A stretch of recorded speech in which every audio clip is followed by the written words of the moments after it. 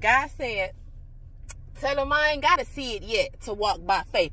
I said, I ain't got to see it yet to walk by faith. In order for me to walk by faith, I don't got to see it yet. I don't have to see exactly where God is taking me yet. I don't have to see the blessing yet. I don't have to touch it with my hand yet. I don't have to see it with my eyes before I walk by faith. God said, you don't have to see it yet before you walk by faith. The last time he blessed you, and the time before that, and the time before that, he didn't always show me. He didn't always show you. He didn't always show us ahead of time as we walk by faith with him. But we still receive the blessing as we walk by faith with him for his glory.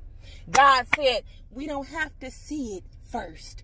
He will show it to us first if he chooses to in his own unique special way. He will give us revelation. Yes, he will. I'm a living witness to that. But he don't have to, and he don't always do it first.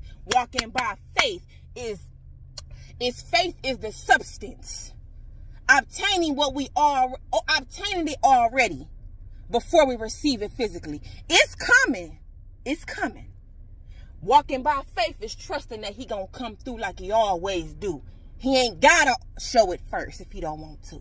We gotta walk with him and trust him. And as we continue to walk with him by faith, he will continue to build our faith as we trust him, because them blessings are going to manifest in our lives for his glory. In Jesus' name, amen.